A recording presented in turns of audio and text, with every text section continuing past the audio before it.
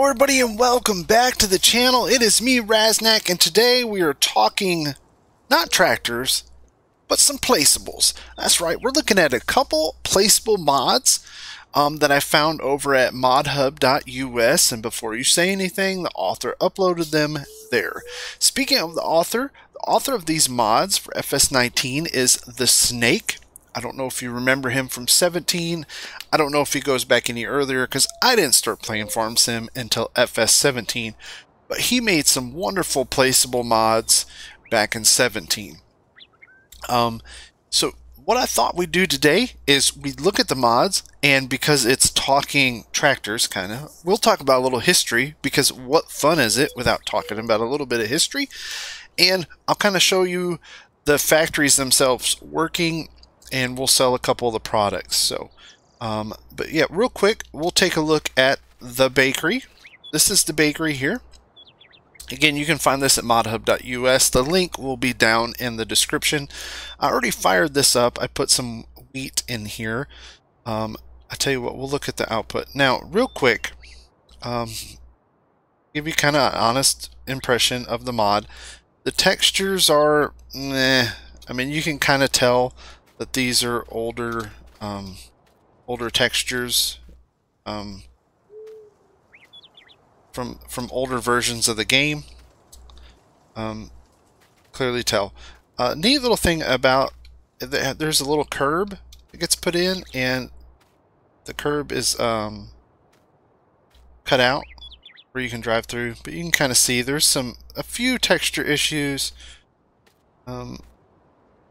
with the map that are you know, not with the map, but with the mod itself. So again, I would love to see FS19 textures put into the placeables, but the great thing is that we're starting to get placeables, so kudos to the mod makers for those. Also, real quick, I'll show you. I put one up here because I wanted to see this. This does have auto leveling, and you can see the building doesn't have collisions. You can walk right through it. Again, it has its issues. I'm not going to say it's perfect, but at least it's here. But it does have the auto leveling feature. If you put it on uneven terrain, it'll automatically level itself, which I thought was a really nice touch, because I've seen some mods lately that don't have that. So you can do that with it, which is pretty cool. We'll jump back down here. Jump over here to the bread factory. Again, you can see it has its issues. So this one has collisions. So if you use the fast transport point, you get stuck in the building. So issue there. Said it's not without its issues. These are all newer things, and I'm sure they will be updated. I know this is version 1.1, so it's already been updated once by the Snake. So, but here we go. What we'll do is I'll open up this real quick. Again, there's missing something here in the XML. Missing bakery input, and I'm not sure. It's probably a really easy fix, but that part is missing. For what it takes, this takes wheat or barley, 100,000 liters, and it gives you 80,000 liters of bread. Very simple, very easy. You don't have to put pallets, you don't have to put water, you don't have to put any of this. Again, this is a very basic placeable factory mod. You can see the bread pallets. Now the bread pallets are pretty cool. I actually think they look really nice. You got these little wooden trays. The pallets themselves look really nice. I'm really impressed with the pallet. Pallet is very nice looking. So we'll do real quick. Let's jump in our truck, and I'll show you the dump point on the bakery. Jump in here, and I filled up with some wheat, and then I'll dump it in here, and I'll show you this one. I kind of put it back too close to the fence because it's a little tight making that turn, so we'll just back in. It's a bad placement by me. Back this in here. Now, I don't normally do mod reviews on placeables and stuff, or I haven't yet. I just have seen this out for a little while, and nobody's done a video on it that I could find. So I thought, why not? Now, when I go ahead and open this up, you can see there's no unloading animation. Tires kind of sinking a little bit, but it is unloading. It is unloading into the factory. You can see it going up over there in the bottom right hand corner. So that is working. Looks like all these are pallet spawn points here. I haven't tried these with auto load yet. I know in 17 when you used auto load off of pallet spawn points we had problems where the factory wouldn't reset. I cannot confirm that that happens. I can't deny that it happens because all I've unloaded this with so far is just manual pallet forks. Alright, so yep, we put the wheat in, we get some bread. Very basic, very simple. So far works great. No errors in the log. The only error I have is the actual warning. You go up here, something about warning, play trigger should have collision mask, something with the global company script warning. That's all I'm having showing up. Speaking of global company, you have to have global company script and your mods enabled for this to work. That's what it uses, is the global company. And that is the bakery, again, by the snake. So what we'll do is we'll run over here and we'll take a look at the brewery. Again, very similar. You can see kind of old blurry textures when you get up close to the building. Far away, the building looks pretty cool. I like it. There's no animations or anything. But again, you can see it's kind of old, kind of blurry, repurposed from older versions of the game. But at least we do have it. And again, the palettes are nice. I really like the palette. Beer, just plain and simple beer. Beer. Alright. Pretty simple. I'll show you the dump point on this one. I think the dump point on the brewery is a little better. When I tried it out earlier, there's a dumping animation and you do not sink through the ground. We'll, and you can see the crop actually falls into the grate, fills it up.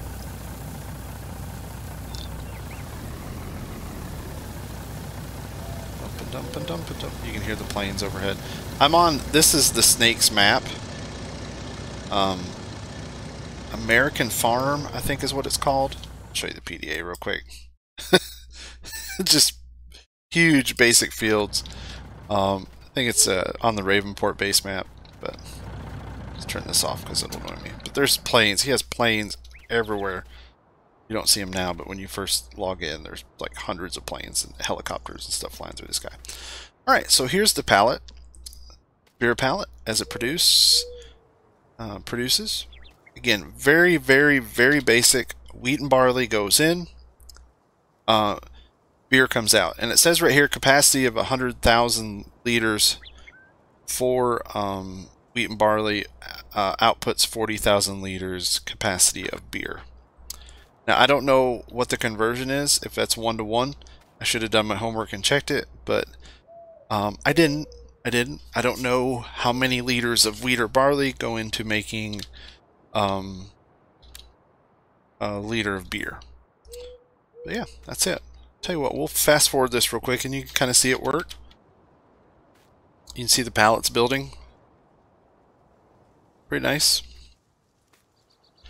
Jump over here. Again, do the same thing right here with these pallets. See the bread stacking. So the animations are great. They work. It's not just an automatic pallet. Kind of fills up, which I thought was really neat. Alright, what we'll do real quick is we'll go sell some stuff. I actually have... So, as far as I can tell, it takes existing sell points and adds the fill type to them.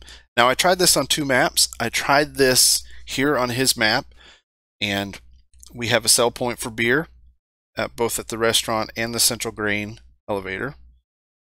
Seems to be, they seem to be all sell points for everything almost. And so it does work with those. I also loaded these mods into the Ravenport map, the base game Ravenport map, and there were 5 sell points on that map. It's a plane. Squirrel. There were 5 sell points on that map that took both the bread and the beer from these production facilities. So it must automatically include those as sell points for this. And I don't know, that must be a global company thing, but it works great and it works. So let's jump over here. I've got a couple pallets already over here staged and ready, and we'll look at those. They do strap down. The only thing that's kind of weird is the strap goes through the product at the top. I thought that was kind of odd, but they do strap down. The pallets do strap. We'll unstrap these.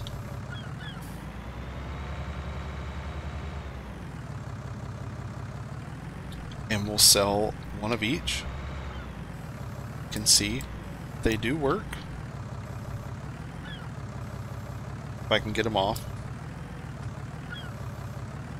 Pallets work.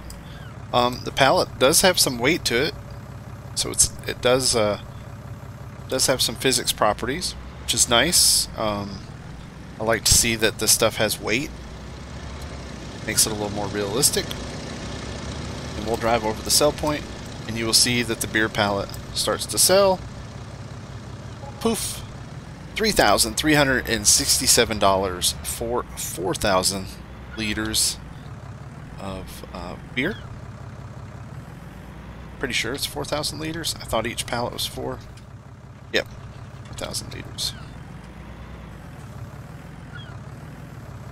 Now I don't have any other mods installed. I just have Global Company, the map, and the Placeables installed, and then I have dev controls put in, and that's about it. So I don't know how this works with seasons. I don't know how this will work with you know, like some script mods that that affect like real weights and things like that. I don't know how that'll work. So, but like anything else, you start putting a bunch of mods together, you're going to run into maybe some issues. So now, real quick, a little bit about history, just because it's fun, right? Just because I'm not just going to show you the mod and show it working, because it clearly works, and show you any issues. And again, one of the issues is this weird missing bakery factory name in the XML.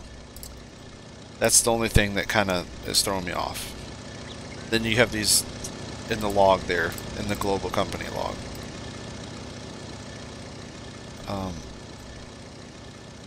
But again, you can open the overview menu and it shows you input outputs. It works. It does what it's supposed to.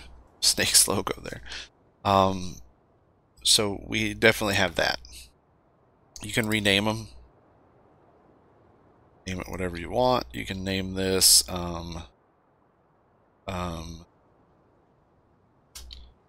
Raz's Bakery, and then right here Raz's Bakery, but this still doesn't go away, and it's kind of like, man, not a fan of it, but hey, it's part of it. It's part of the game development, so we'll take it. Alright, so quick history, quick history about bakeries. I did a little research, so because it's fun. Baked goods have been around for thousands of years. I think everybody can assume that. I think as long as people have grown wheat, we have been baking it into something. But some fun facts: it was actually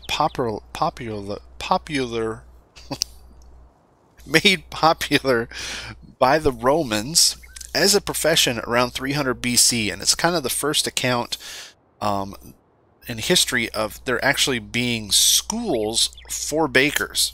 Was in Roman times, and there were celebrities.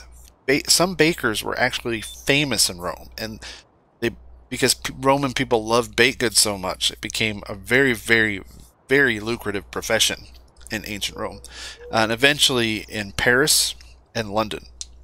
Again, all spread by the Romans around 300 BC. Now, in the United States, July 7th, 1928, by the Chillicothe Baking Company in Missouri, was the first pre-cut bread.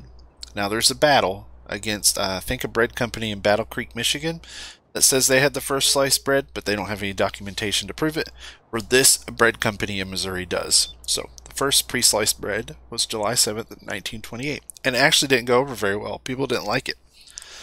People don't like it because now this is before preservatives and all that stuff. It kind of went stale really fast, and we can go into the physics of that, but we won't.